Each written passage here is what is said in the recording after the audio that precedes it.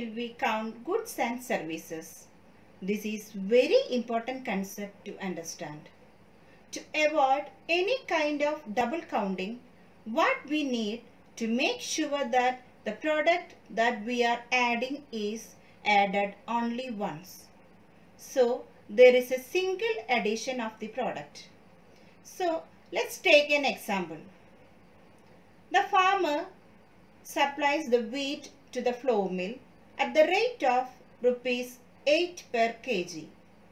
The flour mill grinds the wheat and provides to the biscuit factory at the rate of rupees 10 per kg.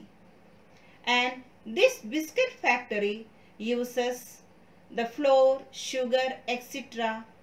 to make biscuits and finally provides these packed biscuits at the rate of rupees 30 per packet. What does this mean? This means wheat is added as an ingredient in all the 4 steps. Now let us talk about GDP. What is GDP? You already studied about this GDP in our first chapter. GDP is the final value of all goods and services produced within a country during a particular year. Look at the slide. The value of final goods and services produced in each sector during a particular year provides the total production of the sector for that year. And sum of the production in 3 sectors gives GDP of the country.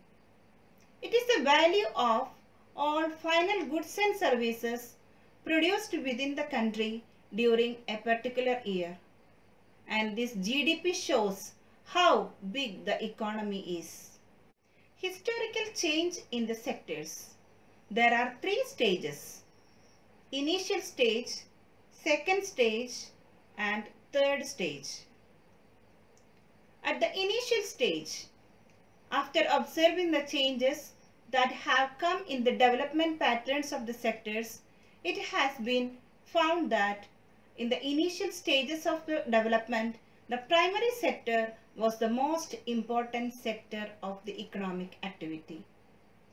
As the methods of farming changed and agricultural sector began to prosper, it produced much more food than before, and many people could take up many other activities, which led to the increase in the number of activities.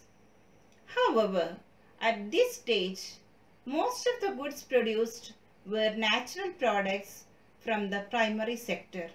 Hence, most people were employed in this sector. In short, in this initial stage, the most of the production came from the agricultural sector, and the employment opportunities also came from this agricultural sector. India is predominantly an agricultural land. So most of the people are employed in agricultural sector. Over a long time, and especially because of the new methods of manufacturing were introduced, factories came up and started expanding. In this stage, people began to work in factories in large numbers and also started using factory goods in large numbers as they were cheap. Secondary sector gradually became the most important sector in terms of total production and employment. In the past 100 years, there has been further shift from secondary sector to tertiary sector.